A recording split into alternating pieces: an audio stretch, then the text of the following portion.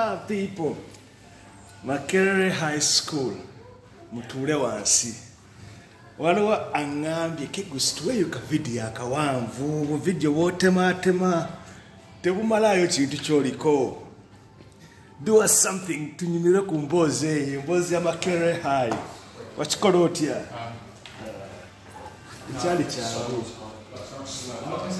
Tikyali kyangu kamba buli Makerere High.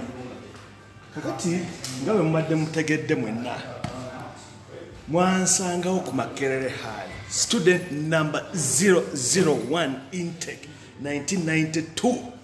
I've got the ID. Kakati nze mu vacation ekifunanyi nakisecuringa dda olwo amaze okungoba emwiri because I had to have a plan B. Chenabagamba mu earlier videos nti I was already on a mission. Bwe bangobe emwiri on the premise nti nzireyo nkole national exams, of course, O level, you know, n'ababeera mu makomera bakola exams basoma abagala okusoma, so nenzirayo nenkola exams zange. Kiraba reason engobye emwiri mwagimanya, skipping school. Ate omusomesa oyo angobya yalina omusomesa omulala gwe yali ayagala omukazi, sijja mwogera linnya naye nga that student teacher was fond of me. Nga ŋŋendanga yeewuwe ng'afumba n'emmere buli lwa Sunday, nze nga ndya muceere na nnyama. Hello, hi, I'm coming. We're going to work out, Okay. I'm free. I'll be with you right inside there. Okay. Okay, Dasha, let me come, Akati omusomesa oyo ng'akosa excuse eyo nga bandopa ye wa headmaster. Abana baafulumanga essomero ne bagenda about and about. But me, I knew where this was coming from. Omusomesa oyo yali anjagala. Yasomesanga English, and I was very good in English. Mukitegera bulungi nnyo, ebyo kati tubireke ebbali. Bampa suspension mu third term, nva ku ssomero nga ngenda Makerere University mu Mitchell Hall ewanko George. Nga crashing eyo for about 4 weeks because exams zaali zituuse. Kiraba muzeeyi simubuulidde kati nzirayo tuddeyo ku ssomero nga mugamba nti bakwetaaga, kumbe Kayondo headmaster w'emwiri yali mukwano gwa muzeeyi nga beemanyi era the information had come through nti omwana twamugoba oba aliddawo laabwe ekomyawo akano alina lwa Sunday. Okay, byali biwanvu nnyo ebyali awo naye nga of course muzeeyi yali aweddemu amaanyi. Nengamba okay, let me go back and do my exams. Nempita. Imagine obutasoma preparation for exams. Nova in the first grade. Kyali kyamaanyi nnyo. Mwiri yansubwa. Mwiri missed out on me. A-levels. Kakati nzira ku Makai. Kakati olwo ndi mu Micho. Kumbuza Uncle George mugambya ngenzeeyo ewandege ya Makerere High nzijeyo fomu njejjuzaamu njitaddeyo nfunye ekifo nkisecurinze results zikomawo naddayo emwiri okufuna results zange era nensanga ne OB Kiyemba onzijukira nga ngendanga mu kasino after many years mu 98 awo nga ntambuza $, nalinanga dollars ngera ngenda mu forex bureau yakolanga ku kasino. OB shout out. Akati nga nvaayo emwiri ne result slip yange nga njitwala ku Makerere High nga bampa admission to start on the first day, May the 4th. Okiraba ogenerimu y'empapula na buli kimu munfuna bulungi nyawo synopsis wegasa ekintu ekyo. It was by default. Kati ate wandegeayo 999 nga njimanyi inside out. Campus njimanyi inside out. Mwenali ncoachingiranga from senior 1 ewa Lugujo, tubeera mu guild canteen, tuli ku swimming pool. So campus was in the back of my hands. Kajita went. Tuli good. Nazamutegera Kegus wayingira Makerere High. Kakati abaana bonna bayingira intake bali novice. Kyentegeeza nti they were just finding their bearings. Kati ebiseera ebyo bwe bagoba mu ssomero oba bw'oba tuli sure nti oliddayo mu ssomero option yalingadde school. That is explaining the mushrooming of private schools ezajja ebiseera ebyo 94 onwards. Naye nga 92, 90 awo things were beginning to take that take of private schools. Naye Makerere High yaliwo dda. Mackay was there. It had been there. I don't know when it was founded. I'll find out. Nenze ngenda okubeera ku campus nga Makerere High was just a small school. Nga tulaba abaana ba drifting along wandege abalimu nga, you know, they were always despised. Abaana badde baba despising nga nze ndeeta formula ku Makerere High eyagisitula waggulu. Nengamba okay fine. Nguze uniform zange ennungi, school outfitters. Nagula empale. Bagabanga n'empale ku Makerere High awo nzijukira kubanga bampa empale y'oku Mackay batwasasulanga uniform. Nengenda mu kiyembe naye ntungisa ekipande ekirala fashion enyoni gye njagala nice. Nengatte ennungi ne backpack. That is how I begin my first day at Mackay. Era nagenda waggulu mu office ya headmaster. Mr. Njagala nga tulina omukwano already ne Mr. Sebatindira. They knew me.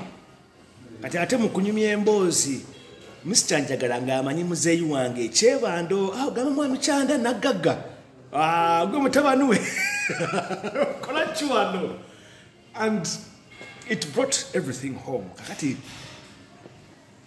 muzeeyi wange omukazi teyamanya byali bigenda mu maaso ku Makerere High. Kubanga the thing was yaŋŋamba nti ke baakugobye mu ssomero school fees nze naawe noonya gy'onoosomera bw'oba okyagala kusoma kiri ku ggwe. Era ne mu nnyumba n'abanfulumya ne banziza mu boys quarter. Bansooka kuteeka mu garagi sina na kitanda. Kakati olwo nange embuuka ekikomera kiro tufuluma twakolaga ebintu bingi that is senior for vacation. Kati nga ntandika okukola ku site. Kakati awaka ennyumba yali emalirizibwa kalina yaffe Upper Manda Road nga bazimba. Site manager bamuyitanga Mwami Senfuma nampa omulimu nga ntabula mukyanga bansasula nenjiya amagezi amalala aganoonya ssente. Waliwo twalina tapa waka nga ntunda amazzi.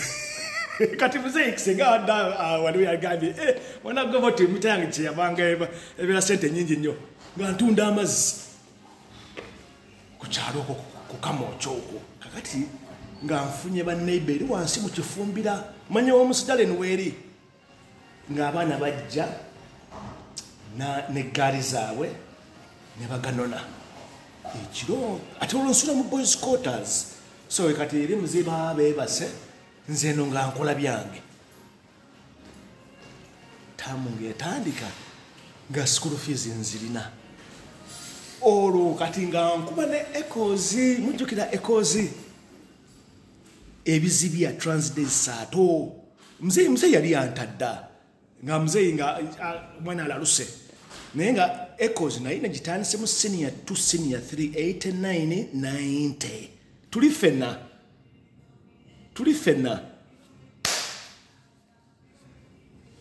Kati mu vacation amagezi amalala gajja. Kakati olwo Alex Ndawula had been my friend back then. Kati tugenda okufuna omukwano omulala namubeerangako nnyo nga Echoes bamanyi nga king of the dance floor nyambala white. Era we nayingiranga nga mu bitala bw'ebiti nga nzikirya bwe nga ninga malayika bwenti naye nkola erinnya cool slider nkatandika okujjuza kati olwo ne nanyini club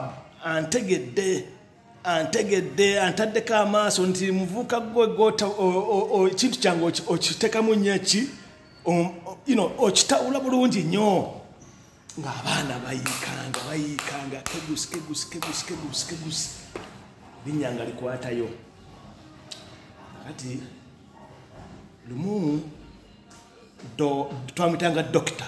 Doorman yakwatanga ssente ku mulyango n'aŋŋamba nti Sundays zibeera nkalu tekajjuza abaana gw'obajjawa olina emikwano mingi naŋŋamba nti gwe nja kutwala ewa boss kati olwo ngenda kutegana ne MC Jazz Isaac Matov rest in peace kakati olwo MC Jazz atandise okugegenyera ku maiki bamuwa microphone waggulu nze ngolo Alex Ndawula yannyingizaamu obuyingiza kusimula ki mayinja CDs balinanga LPs. That was my friendship. Hey, great Patrick. Get into the cigar wag. Because it was bringing me closer to the music. DJ Booth yali waggulu bweti. Mukijjukiranga byali. Ngo kulaba ko waggulu eri mu ndabirwamu abaana abawala. Agoba w'amaanyi nnyo. Ate nga nze n'amasappe. I could stand out. Nyambalanga white mu bitala nze nanga nkola bwenti. Musitegeera. Kati nga Mr. Charles nfuba nga mulaba twakatandika Makerere awo kati nga amaze okkibaza nti I need to start planning ahead nfune source of income eri stable era mu baana bano bensomamu laba bengenda okutandika bu complementaries olw'Sunday nga abaana bajjanga mu Horizons kati olwo bakyusise efuse Horizons eno emboozi mpanvu bannange. It's a very long conversation. Kakati Charles ngangamba nanyini Horizons Echoes nti ngena kuwa omutemwa osobola okugumiitinga nti njagala emitwalo 10 okugulawo club yange eno olw'Sunday njikuwe olunaku yampa lunaku lulamba naŋŋamba londa ba DJ bw'oyagala bakube kati Alex ate olwo ng'ali biwanvu akola zi dance force ali mbyani Alex omukwasa Sunday abeera busy nnyo. It was all over. Fortunately kye nali simanyi nti bwe yavanga mu capital. That is towards the end. Kati we bakubanga Anje nga amaliriza muki mu Echoes ekiro sawa 9 kuba Echoes yakubanga nemalayo paka 6 o'clock nga bebakamu kinali simanyi kati kusawa 6 gw'emisana Sunday bwabazuka DJ Shoko n'abalala bonna Shoko Ananis Jibani amanya gagenzi bambi. I would give you those names. Kati nentegera nti bwe babazukuka Transdays atandikanga saa 8 so he could spin at least 2 hours ekintu nkibugume naŋŋamba kati olwo ng'ali nakawa nti nsobola okukolanga ne flyers. Alex Ndawula was a very very good artist. Nzi yabikolanga ndaba nabeeranga naye. He was doing marketing at Nakawa. Ntandika okugabanga flyers ezo ku Makai George Murungi baani bonna abanyambangako ate no kati nga abanyamba na buyambi kubanga bo bayagalanga complementaries ezo z'okuyingira. Of course, even being around me. George is my hobby. Yali classmate wange emwiri twesanze ku Makai era okujja kwange Makai kwa influencing abaana bangi nyemu okujja Makerere High. Banga bwe neddayo emwiri okukola exams nzi nabagamba nga bonna I'm going to Makerere High School. Never, it just happened like that. And people couldn't believe it. Kegus akomawo wano agenda kukola gundi PCM. Sajja wafe ategera mathematics, ategera chemistry. It did not work that way. Ati ndi ku Makerere High taamu esooka ekintu kitambula olwo batandise okunotisinga abaana nga mbeera smart kankubuulire nayambalanga uniform nawuli kati olwo nfunye omukwano ne kasoma blasio muganda wange ewandegeyawo wewalinga stage ey'empereero egayaza road ku dduuka lyabwe awali hotlof nga wetuyimirira kati that connection nentandika n'okumanya abantu abalala awo wonna omuvuka w'amakaayo mu butuufu kyenabagambye mu kavidiyo akali akalala nti nayagaza abantu Makerere High buli eyandabangako nga ndabika bulungi smart pressed nkutte ebitabo nkutte textbooks nkutte kakadigan nga kakwatira wano nentambula ng'ate entambula n'abawala aba babiri mbawerekera.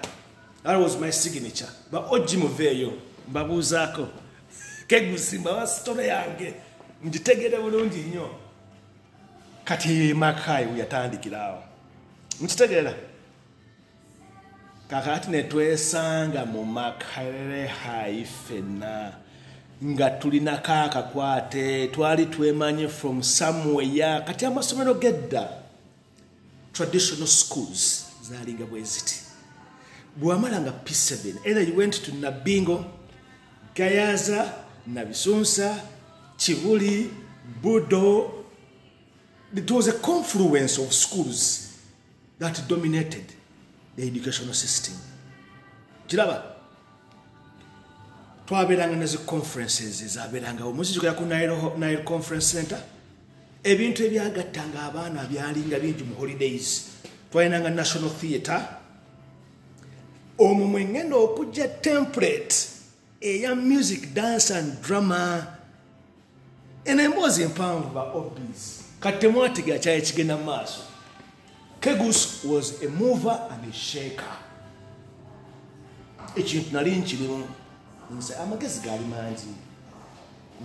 mangi brilliant. It was a very, very brilliant concept. Essomero neri exploding. It just mushroomed. Abaana abamu baava ku college, Makerere College School. For some reason, I don't know. Twalina abaggayaza abaatujoininga. Bwe wali least expected okujja ku Makerere High. Bajja ku Makerere High. That is towards the end of our first year, senior 5, third term. Mujjukira ekintu ekyo ne school fees ne ziri nnya. Nkyaba emboozi ya Makerere High. Kati olwo nkwataganye ne ba hobbies b'emwiri tukoze click. Matovu Kenneth, Dan Mushabe, Jason Ranyarare, Biengoma, Bomboka. Twakola team. Ate nyingizamu abasmaka, Frank Arusa, Victor Rumanyika, Manyaka Genda, Anthony Obura. No, did Anton join us? No, see Anthony. So, Chembagiza Kubagamati, we became a force in the school. Kakati, someone kutandika okwali serious, academic. Tugenda kukola law ya Makerere. Victor ingizawo debating club. Munozamula bechigenda maaso kakati tufuuse power team. Kumanya we were forced to reckon. Nti Njagala begins to take notice of this. Nti mutabani esomero lyange layiko yagala DF ga. Nayingiranga ku gate. Nentambula bwenti nganze naza Kegus eri madine sabaraga watola bati. Nange.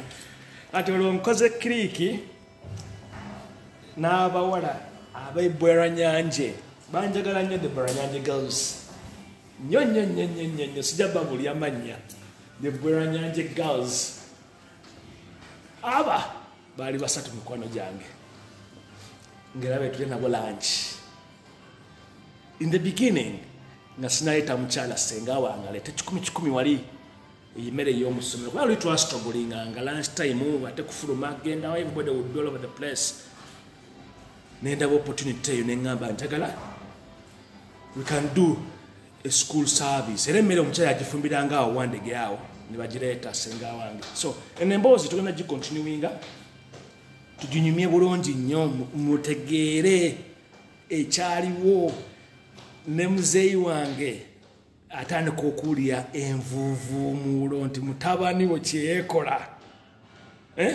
kati olina awaka nga nvuddewo nali nvuddewo awaka kiraba first term ne second term I was commuting nga nvuga eggaali I was riding a bicycle to school kati ng'oluusi akagaali ako kaleka wa William aguma oba nakayikanga under the stairs ffe twakeranga mu ssomero kiraba we were always the first in the school personally asanga I wish asanga nziramu ne mulaba akyali bananga asanga Getman mujjuke twayeta chips mu ssomero ekyo kiba tekyali wa ku gate oyo nvuuka yakolangamu oyo yatundanga ne mujja ku city council Kampala City Council mu canteen ne mugamba nti you can do fish and chicken and kebab mu ssomero mukijjukire kibaati ekyo this is njagala's office wansaawo twakola mu takeaway towards the end naye ng'ekintu kitanse okuggwayo kati tuli mu bigezo tuli mu ki then I organized gundi the Rivers Party ku YMCA Rivers Party yaliko ba Dantoni ba Edgar bani bonna twambadde amasuuti Gilbert Okero Sewali even people kankome wano naye ngenda bawa longa videos tunyumye ekintu kino tukinyumirwe so many memories bannange ekyennaku sitadde manya of course abamu mwemanyi omunaawulira video nomutegera bikimu gye njogerako Edgar nkwagala nnyo you've been part of my life Emma Isiko head boy twama pointinga ate nze nakirimu Isiko was a very good guy very good guy ali mu America eyo we are in touch I love you Isiko greetings to madam and the family Moses Igumba entertainment prefect yali wamaanyi nnyo we shall come to that chapter of the entertainment because I was vying for that post Mpimbaza Adamson yali secretary waffe chairman students council kiraba nze ne bampa obwa divu I was appointed saachirimu bannanga was thrown to the dogs just scripture union Mrs. Ruth Senyonyo ne Reverend Sam nga kamuge tulina okusaba imagine Kegus yalikwakako anali mulokole kumakaya nga tugera ne ku watoto kepisi bitabi nabyo byalinga biwanvu nnyo you have to humble yourself situations can call for that and you humble yourself kansoke nnyo ku mazzi amaliza tugenda maaso so kati nga Makerere high tutandika okusoma every evening after class twasookanga kugenda kulya mmere abataalidde lunch then tukomawo mu ssomero if there was any activities going on in the church or if not debating club or if not nga tudda mu kusoma okusoma kwali serious nnyo ke twaliko Musa Sekana That is the Chibuli Creek. Abana be Chibuli.